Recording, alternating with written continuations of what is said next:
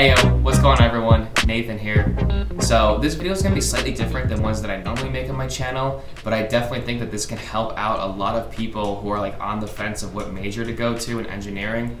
Just really get a better understanding of what it's like to be a mechanical engineer. So when I was back in high school applying for colleges and really deciding on like which major I wanted to go into, I was actually searching this exact thing on YouTube, and there wasn't much out there. There was tips, there was like days in the lives of mechanical engineers, but there really wasn't anything like what to fully expect from the full experience. And so that's what I'm trying to portray to you today. So I just want to put it out there. I'm not making this video to like scare anyone or to like deter people away from pursuing this major, as it really will challenge you. It'll make you a smarter, better person, more resilient. And there's also a great opportunity outside of college afterwards, and you can make a lot of money doing this as well. So before I get into the actual experience of being a mechanical engineer in college, I just wanted to kind of give you the background of where I am in life right now. So I am currently in my first semester, my senior year at Syracuse University, studying mechanical engineering. And so now I've had 3.5 years of just grinding with this major, and I definitely have seen it all, from the good to the bad. And I just wanted to give everyone like what I've been through and how I can give you tips on how to succeed in this major. So the first thing I want to get into is the amount of class time, like actual lecture time you have, versus the amount of credit hours that you will be taking. I have consistently had to take anywhere between 17 to 19 credits each semester, as this major just requires a higher level of credits to get the degree compared to other majors. And even though you're only taking between the 17 and 19, your schedule is so packed with just lectures, recitations, labs. They all intertwine with the classes, and it's a lot of time in class. So many of the classes you take will meet 3 to 4 times a week, whether it's a Monday, Wednesday, Friday with a recitation in there somewhere, or a Tuesday, Thursday, and then another recitation. You do meet a lot for each individual class. So as you can see here, this is one of my past semesters I've taken, and I just have a lot of classes. I have a lot of lectures for the amount of credits I'm taking. I have some friends in other majors who are taking like 14, 15 credits, and those 2 to 3 credits really make a difference in other majors. Like, their schedules look so light compared to these, and that's just one thing to keep in mind when going into this major, is that you're gonna have a lot of class time. And because there's so many classes you have to take, you can probably say goodbye to having Fridays off on a semester. I have a lot of friends not in engineering, and like ever since the first semester, they've never had a Friday class. They can just plan their schedules out that way. But me, like, all of my like required classes, a lot of them every single semester landed on a Friday. Like one semester I had a Friday with 4 classes on it, and they were all mandatory. And so it's gonna be really tough to get like some off days. So now the next thing that you should be prepared for are the labs. You're gonna have to take a lot of labs throughout college, and they range from anywhere around 2 hours, or there'll be blocks where they're about 3 hours. And some of them, like chemistry lab, will pretty much go the whole time. And then there are some of them like physics 2, which usually ended pretty short, but there's a lot of labs, and then they also come with a lot of work. And most of these labs are like 1 credit classes. And these lab reports are pretty daunting. Like, they range in size between 5 pages, and then I've made a couple over 100 pages with code. But the thing about these lab reports is like you can't really like fake it till you make it with them, because you just have to explain like in-depth analysis and theory behind what your experiment just was and why it worked or why it didn't, and you have to prove it mathematically, theoretically. And so you can't really just like fluff these up, and that's what makes them so challenging, I believe. So some of the labs I've taken throughout my college career have been like the Intro to Mechanical Engineering lab I took first semester. I've taken chemistry, physics 1, 2, electrical engineering lab. I had a senior mechanical, and then by far my worst lab was MAE 315, which is the aerospace mechanical lab for juniors.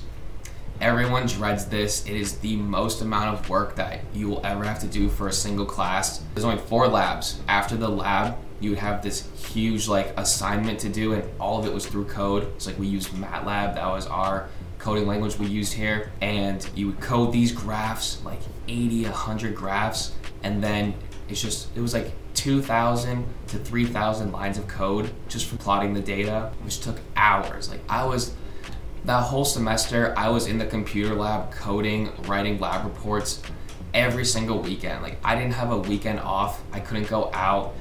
That was probably the worst semester with that one class on top of everything else I was taking. But these lab reports ranged from 80 to like 120 pages, and it was just a lot of time. I probably spent like 70 to 80 hours on each of them. So the next thing I want to go over is the homework load. You're gonna have a lot of homework. It makes sense though, because to learn math, it's very repetition. It's like practice it, and then you learn the patterns, you learn how to use equations, the processes to solve these problems.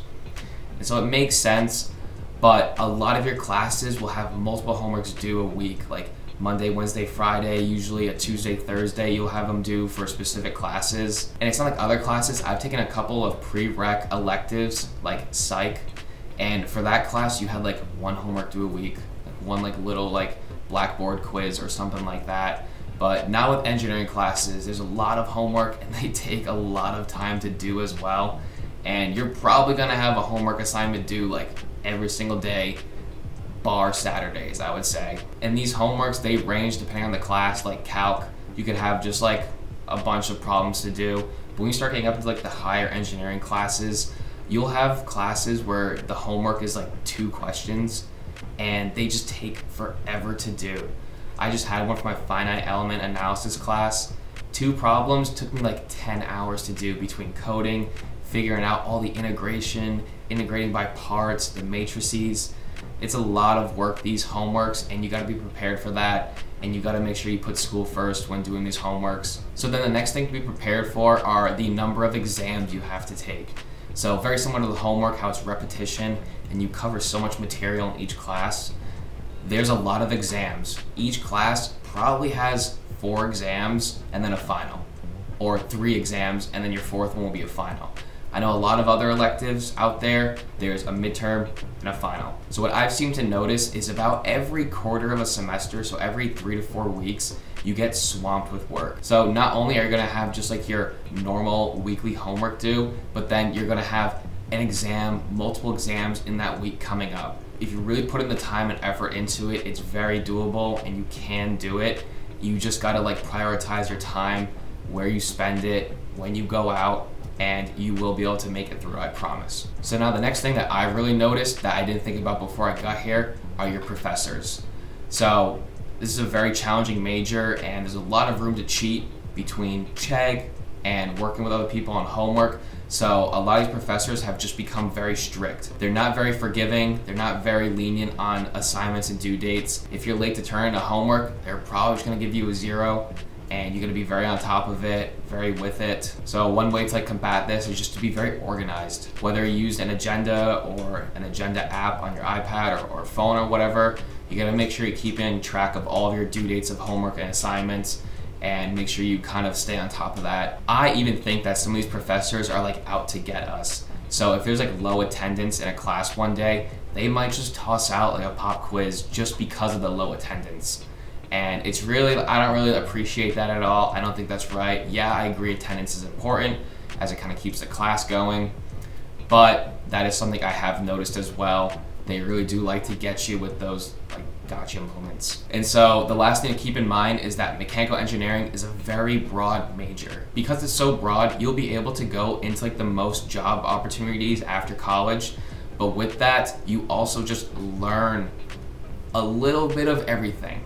You cover a little bit of everything, and you don't really go super deep into detail on one specific thing. So for me, I chose mechanical engineering because I would love to work for a large tech company one day and be on their design team. I would love to work with like AutoCAD or SolidWorks, 3D model, prototype, and design their future, like the future iPhone, future tablets, laptops. I want to make beautiful tech.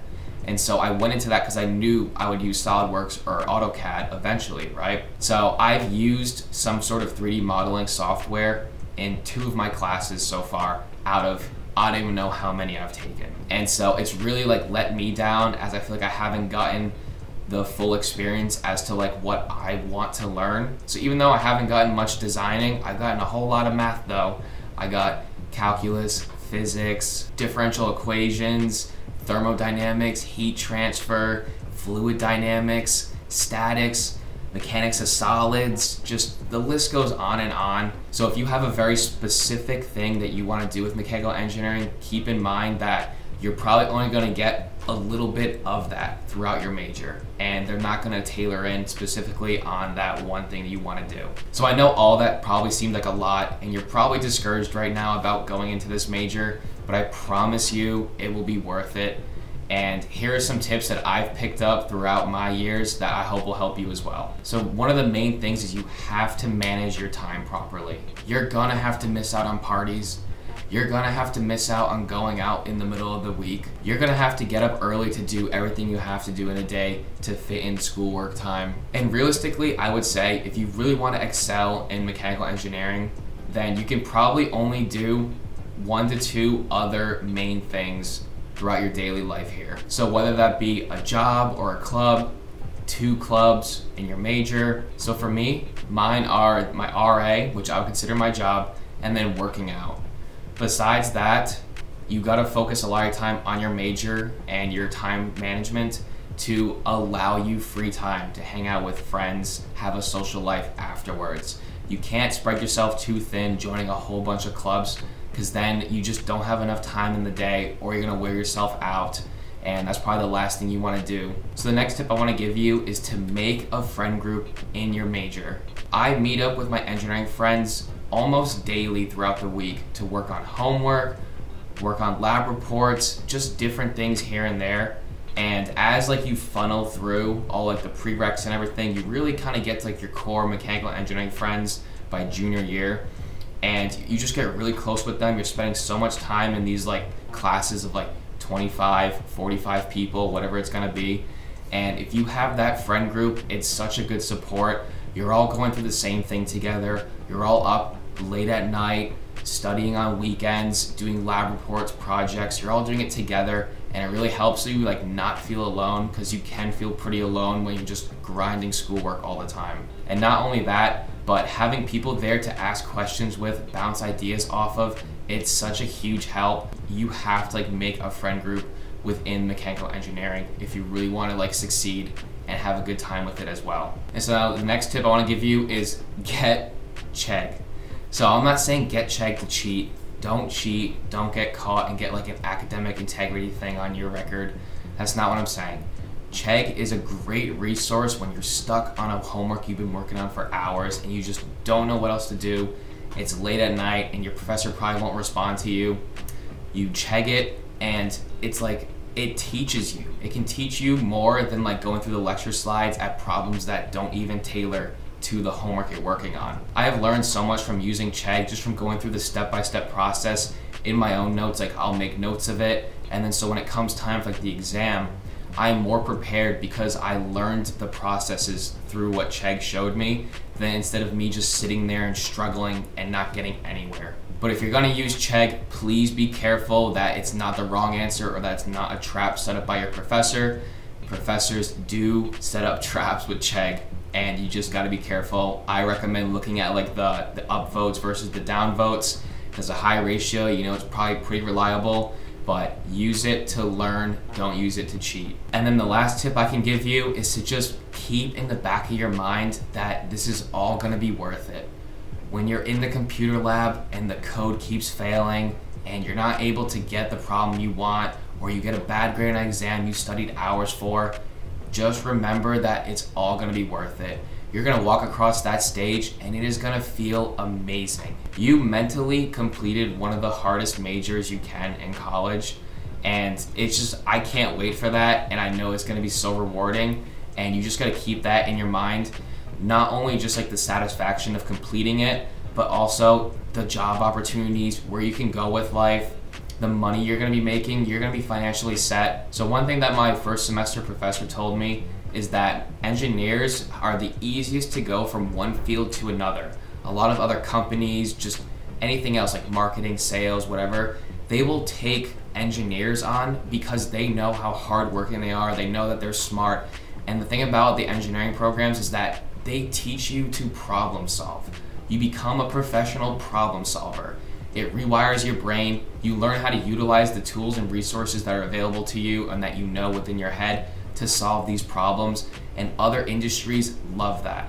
So when you get out into like the field, and if you don't love what you're doing in engineering, you can most likely transfer over to whatever else, because employers will see that you're a mechanical engineer and they're gonna be like, wow, this person really is a grinder, and that they are probably like really capable to do whatever job that is as well. So that's been my experience here at Syracuse being a mechanical engineer. I'm sure it's very similar to other ABET accredited schools, and I just wanted to like really give you like stuff that you should expect if you're going into mechanical engineering. And I really hope that I helped you. I helped kind of calm some nerves. You've got this, I know you do.